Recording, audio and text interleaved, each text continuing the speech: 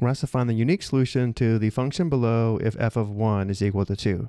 We are given f of x equals the indefinite integral of x to the fourth plus x squared minus 1 dx. So we'll first determine the antiderivative, which will give us the family of functions whose derivative is equal to the integrand function of x to the fourth plus x squared minus 1, and then we can determine c, the constant of integration, because we know f of 1 is equal to 2. So let's first determine the antiderivative by applying the power rule of integration. The antiderivative is equal to x to the fifth divided by 5 plus x to the third divided by 3 minus x plus c. So now we know the form of f of x is f of x equals, let's write this as 1/5 x to the fifth plus 1/3 x cubed minus x plus c.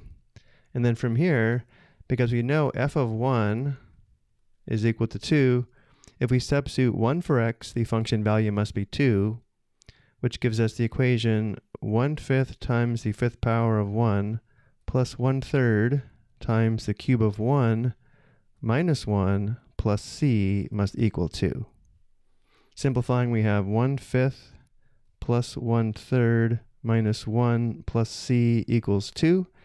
And 1/5 plus 1/3 minus 1 is equal to negative 7/15, giving us negative 7/15 plus c equals 2.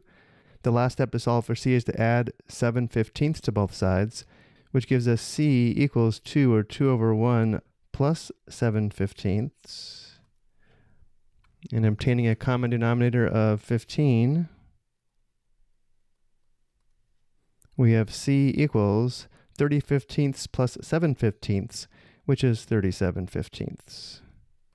Now that we know c, we know the exact function f of x.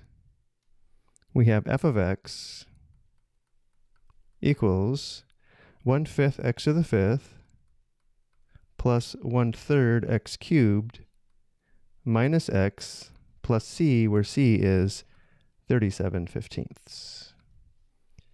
I hope you found this helpful.